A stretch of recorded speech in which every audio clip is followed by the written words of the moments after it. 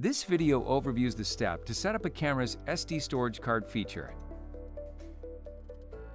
It's recommended that the optional SD card be installed into the corresponding slot before installing the camera in its desired location. Note that this option is only available for cameras with at least one SD port.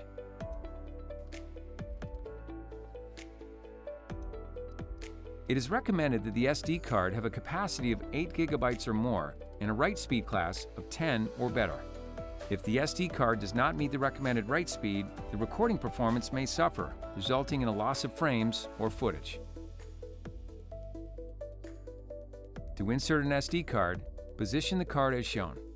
Lightly push the SD card into its slot. The insertion of the microSD card is spring-loaded. Do not use excessive force, or the card and the camera may be damaged. Access the camera's web interface to enable the onboard storage feature. Ensure at least one SD card is inserted into the camera. If 2 SD cards are inserted, the camera will simultaneously record video to both SD cards. The system's total storage capacity is the combined capacity of each card. Note that some cameras have multiple SD card slots, but may only be capable of reading one card. Note that this may differ depending on the camera. This completes the steps to configure a camera's SD storage.